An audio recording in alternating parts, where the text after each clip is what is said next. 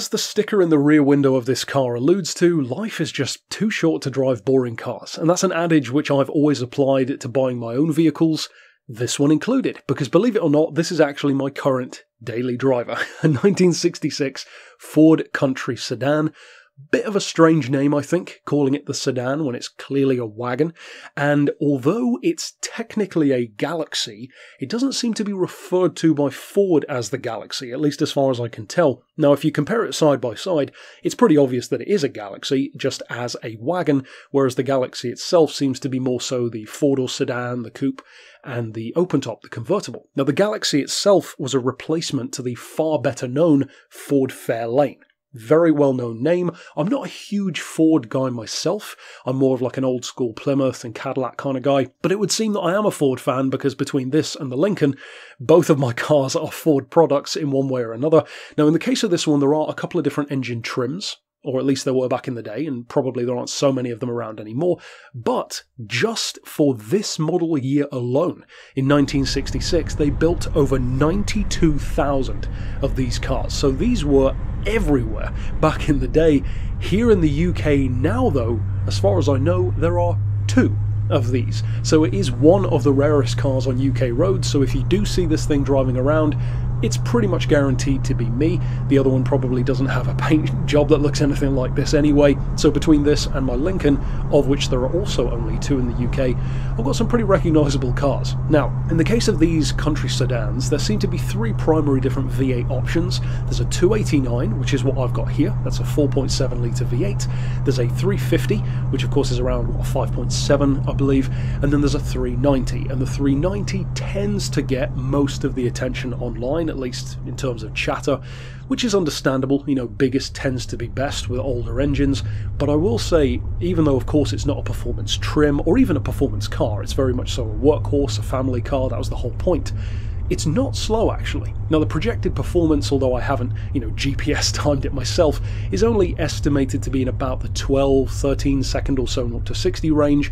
Top speed isn't much better than 100 miles an hour, and of course it's not helped by the 3-speed auto gearbox, and incidentally they did have these with both auto and manual options, with both 3 and 4 speeds. So there were quite a few options in there, and there were some that had more or less seats than others. In the case of mine, I've got 3 in the front, 3 behind, and then 4 hidden seats in the trunk as well, like old Land Rover style, which I absolutely love, because sometimes for car shows or trips to the beach, I love to take my extended family in there. Having 6 seats in the Lincoln is already fantastic, but having 8 or 10 in this one is, of course, even better. Not to mention the fantastic loading space, which I've already made good use of as well to shift some larger stuff that didn't fit in the other cars. Now, in terms of the engine, being a 4.7 by UK standards is quite big.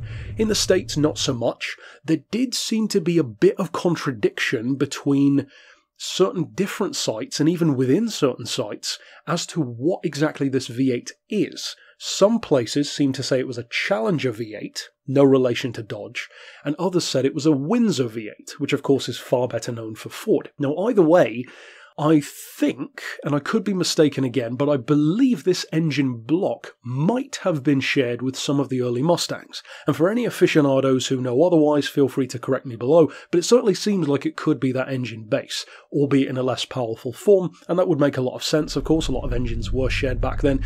In terms of the spec, it's not a slouch. It is a pre-fuel crisis car, so even though it's only a 4.7, it still puts out more power than like a 5 or 6 litre would in the 70s, and in the case of this one, that means 200 horses and 282 foot-pounds of torque, which is around or just over 380 newton meters. So in other words, for a daily driver, it's more than enough. And one of the things that's always going to come into play with an American car, in fact 2 things really that go hand in hand, especially on UK roads, is number 1, man, that thing is massive. So I want to talk for a second about exactly how big this car is.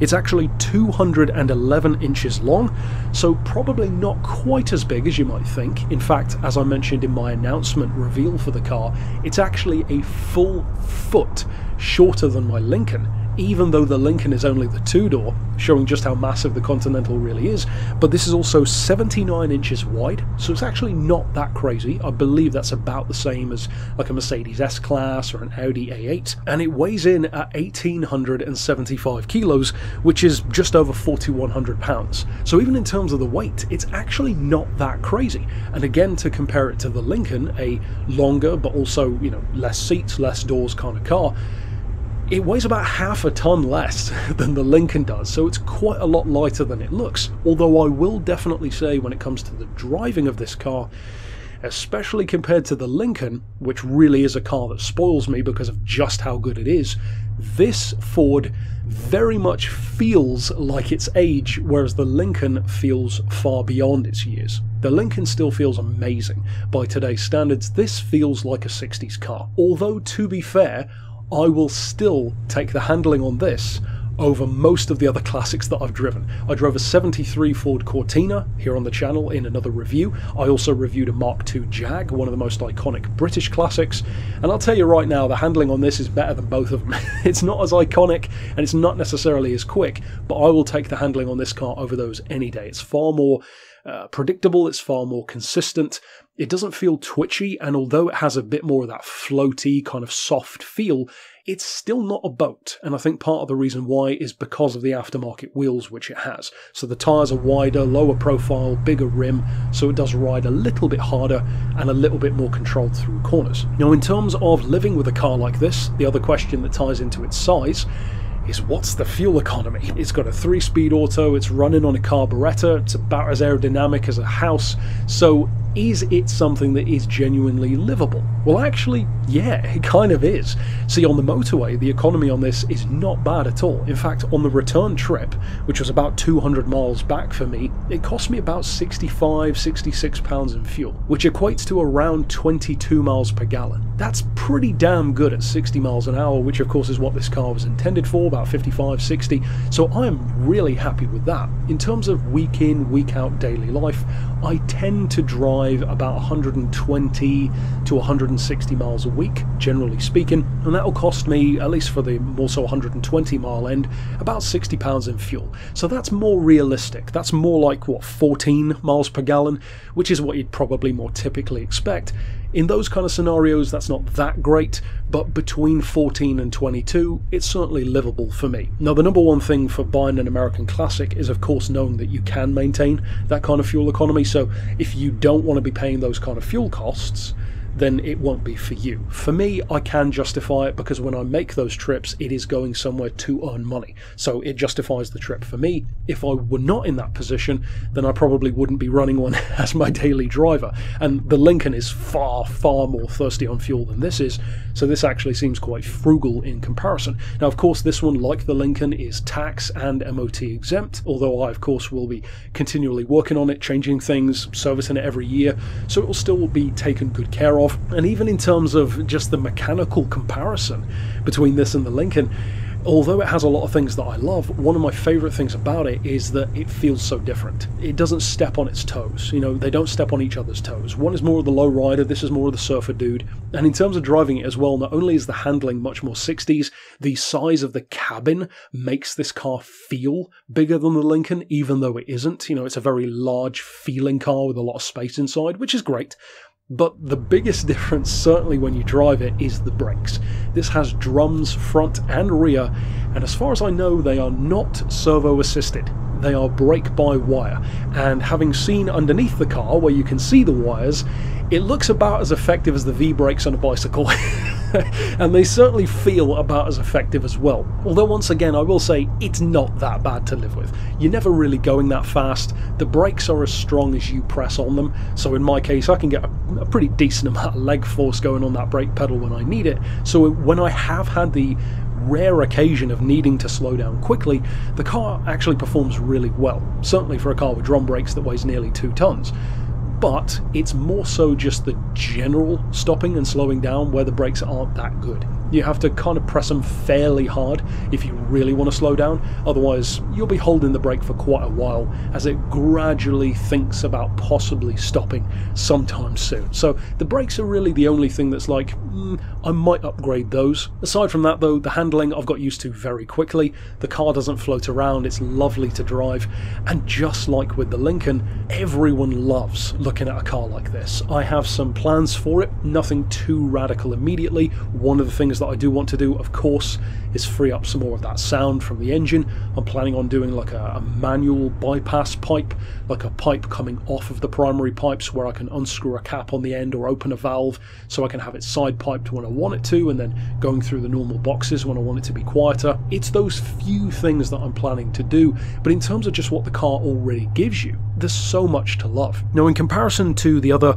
models of Galaxie and Fairlane, the overall run of the Galaxie ran from 59 to 74, but then the Squire, compared to this, the Squire being the higher level model with the wood paneling, these actually outsold those every single year that they were sold, because the Squire was more exclusive, more expensive, and a lot of people just wanted this level of kit, and I can understand why. Now, as far as the engine, as I mentioned earlier on, I would love to know if anyone can correct me on whether or not this was a similar engine or the same block or etc. as used in the older Mustangs. It certainly seems like it could have been. And just to return to the point of fuel economy, for those in the States who maybe don't think that those numbers sound realistic or match up, which did happen last time when I mentioned that in my initial breakdown, which is fair enough, it's because US MPG and UK MPG are different. So in the UK, when I say that it can do 22 to the gallon highway, that's the equivalent to more like 18 in the States. So probably sounds a bit more realistic there for Americans. And then as far as me getting more like an average of about 14, 15, that's more like 12, 13. US. So that's the kind of comparison that you're looking at. Not a huge difference, but kind of like the US ton versus the UK ton, there is just a bit of difference there. Ultimately though, I am absolutely loving this car. It is definitely more primitive and more of a workhorse than the Lincoln is. No seatbelts, drum brakes, you know, all of this primitive stuff. But for that, I'd love it. Like I said, I like how different it feels. I certainly don't see myself selling it anytime soon unless something goes catastrophically wrong. And the fact that it does have that much smaller, less powerful engine in what is technically a smaller and lighter car means that it kind of feels like the engine's never working that hard anyway. With the Lincoln, it has a huge amount of fuel pressure, massive engine, it's a 462 in comparison. This one, it feels like it takes everything in its stride. So yeah, I'm absolutely loving it. And of course, if you want to check out more content for this car, you can find on the channel. And aside from that, if you would like to hear my thoughts on other classics such as the ones that I mentioned and of course my Lincoln, you can find those here in the Beards and Cars playlist as well. But for now, as always, thanks for watching.